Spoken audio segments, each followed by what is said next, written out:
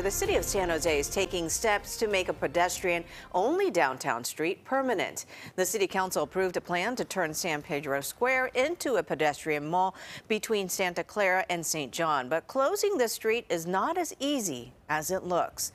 Len Ramirez explains. Well, this was a very unusual move by the city council, not the fact that they approved the pedestrian mall here at San Pedro Square, but that they did that without knowing how they're going to pay for it.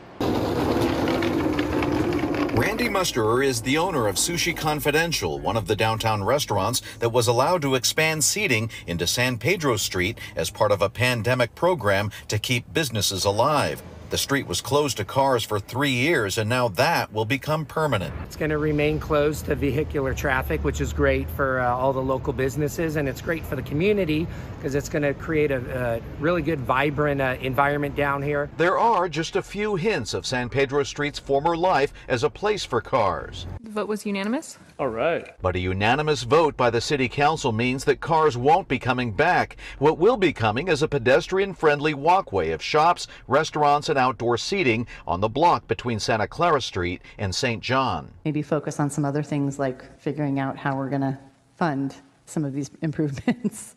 The cost will be $9.5 million, but city officials admit there's no money for it in the budget. I think it's likely to be a very long time until we have $10 million to invest in this. The mayor suggested private businesses pay for some of the cosmetic improvements, but the city will have to pay for things like regrading, storm drains, and fire hydrants.